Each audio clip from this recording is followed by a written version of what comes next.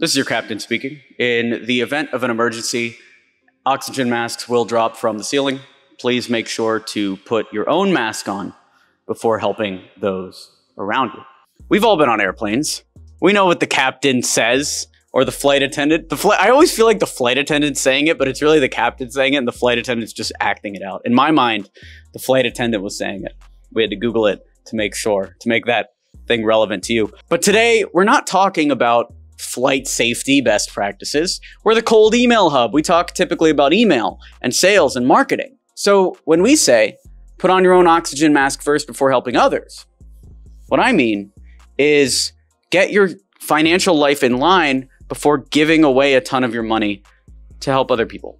I was blessed enough to have enough income coming in recently that I was able to pay for the housing of first one and then two of my brothers. I was paying their rent for a while. And it really filled me with such joy to do that. And the reason why I can do that is because I put on my own oxygen mask first. A lot of people, when they make a little bit of money, they tend to either spend it, which is not what I want to talk about too much right now, or they think they're being charitable. So they make, let's say, $100 and then they give it away to a friend, or they make $50 and then, yeah, they give it to charity even. And it's just the wrong way to think about it. And I'll give you an alternate scenario so that you can think about this a different way. Imagine I paid my brother's rents, but I actually needed the money the whole time. Now I'm putting pressure on them, maybe to pay me back, maybe for, some other favors. Like, now I'm giving with expectation instead of giving without expectation, because I actually needed the money that I was giving away. And so by not putting your own oxygen mask on first, you're actually stressing the recipient out.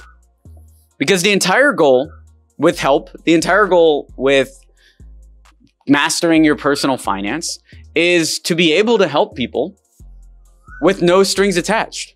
If you want to buy your mom a car, you should be able to buy your mom a car without worrying that the card is going to get declined in 6 months and then she's going to get the car repoed. If you want to, same with buying your mom a house or buying your kid a house to live in, you want to make sure that you can make the payments on that every single month. Otherwise, the gift will backfire and you'll get that joy and that elation of buying your mom a house only to have that devastation of seeing the house get repoed by the bank because you can't make the payments. Same with the car, same with the rent, same with everything.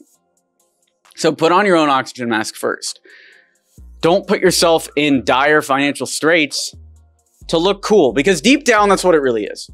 Your ego is what drives you to give before you're ready. So I know your friend might be struggling and then you want to give them like $10,000, but part of that is ego. Like, why do you feel like you're the one who wants to give them the $10,000? Why can't somebody else in your life give them the $10,000? Now, for me, if I had, let's say, $100,000 comfortably and somebody wanted $10,000 or needed it really, like for a surgery or something, yeah, bro, here. You need rent, you're going to be homeless. Yeah, come live in our spot, for a while. As long as you're not an actual homeless person and start going crazy on the streets, then we're going to have to kick you out where you were meant to be. Go live on the streets where you're meant to be if you can't be civilized in our home. But yeah, you can stay here for a bit. And all of that comes down to putting on your own oxygen mask first. Make enough money so that you don't think about money. That's the ideal spot.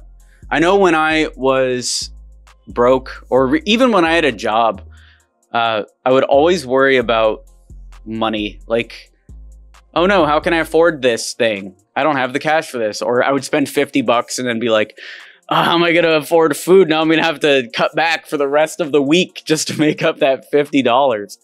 And you want to escape that mindset as soon as possible. Well, there's two things. The fastest way to do that is, one, lowering your expenses so you don't have to think about money. So for instance, if you make even as low as, like, let's say $1,500 a month. I know there's an international audience here. If you make $1,500 a month, then you only spend $500 a month, or even $1,000 a month in order to get by. That gives you extreme levels of comfort. In an ideal world, I would spend less than 10% of my take-home pay every single month on monthly expenses. But at minimum, I would go for about 50%. So if you make $3,000, spend $1,500. If you make $10,000, well, then I would still actually only spend like 1,500 or maybe 3,000, maybe 5,000 if you're really pushing it. But then what do you have? You've got calmness and you have no anxiety. So you can make decisions that help other people. You have done number 2. You've put your oxygen mask on first. And that allows you to do fun things. You want to pay your mom's mortgage with the extra money? Go for it. You want to buy a car for your wife, a nicer car than you'd normally be able to afford?